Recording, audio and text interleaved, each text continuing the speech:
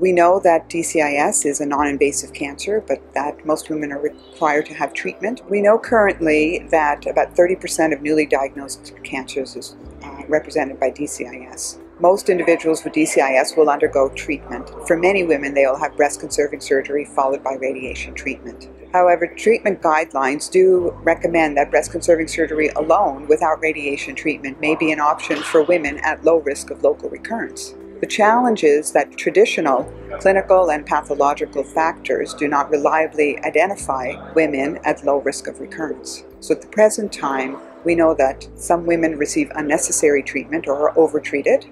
On the other hand, we know that some women with DCIS are undertreated. Biomarkers are needed to help improve risk stratification and risk assessment in DCIS and help guide our treatment recommendations. The Oncotype DCIS score is a 12-gene assay derived from 21 genes from the Oncotype DX recurrence score. It's expressed as a continuous score from 0 to 100, and individuals also are placed into 3 predefined risk categories. The DCIS score quantifies an individual's risk of developing local recurrence at 10 years following treatment by breast-conserving surgery alone. Now recently, the ECOG E5194 investigators evaluated the DCIS score as a predictor of local recurrence. In this clinical trial, which included highly selected women treated with breast-conserving surgery alone, the DCIS score was associated with local recurrence, and it was associated with invasive local recurrence,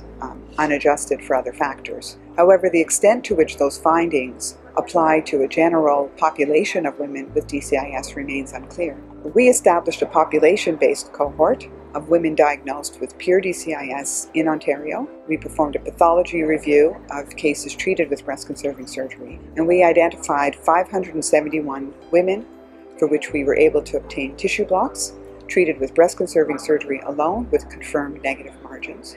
And in our study, we measured the DCIS score in all patients, and we found that the DCIS score was an independent predictor of local recurrence.